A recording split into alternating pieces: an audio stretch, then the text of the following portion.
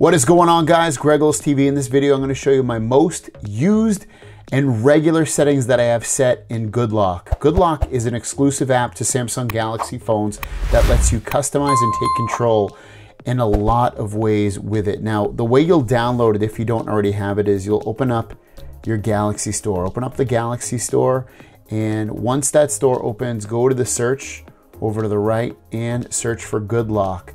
It's a free app and it has a bunch of modules inside of the app. So make sure you download and install this app. Once you have it downloaded and installed, just hit open. And if there's a module in here, because there's multiple modules, you can see all of these right here. You also go to family and there's more modules as well. So if you want a module that's not already installed, just tap on it and you would hit install at the bottom.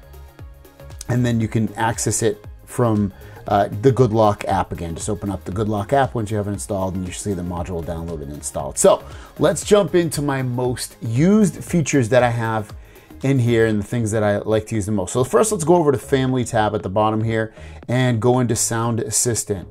Inside of Sound Assistant, I love the control media volume. I turn that on. What that means is no matter when I press my volume on the right here, it's always going to control my media, like the music I'm listening to or the videos or whatever. It's always, that's going to be by default what it controls the most. Now, if I'm in the middle of a phone call, okay, yeah, it'll control the phone call volume, but everything else, anywhere else, it's going to control the media volume. So let's go back to the main screen of GoodLock and tap on Unit at the bottom. Unit. Go into the Home app module. In Home Up, I should say, the first thing that I do if I go into home screen is loop pages. So I turn that on. You can loop pages in home and apps. So for instance, if I'm on my apps page, I can, basically be infinite when I'm looping through this. It's not going to stop at the last page and I have to go all the way back. It just loops from the first to the last and all the way through. I like it. It's more of a convenience thing more than anything, obviously. But for me, it's very, very helpful to have that turned on, loop pages, and that will work with home and apps. It'll work in home if you have this turned off, which is the like the Samsung Free or Google Discover, what do you have, whatever you use. So watch, you can see now it goes to there and it flips back and it'll cycle through. But again, you have to have that first page turned off, the Samsung Free thing. Let's go back to the main screen of the Home app. And the next thing that I love in here is the task changer. Tap on that. I like Grid, but I also like some of these other ones like Vertical List. But Grid is really cool because it looks like this basically. When you look at it, you see a bunch of apps all at once. Instead of just one single app, I see 6 apps. And it's just a quick and easy way to tap on an app and get into it and not have to really look around. If I want to look at the ones to the left, I can still do that as well. The other things I have turned on in Task Changer that are really important to me are under Detail Settings.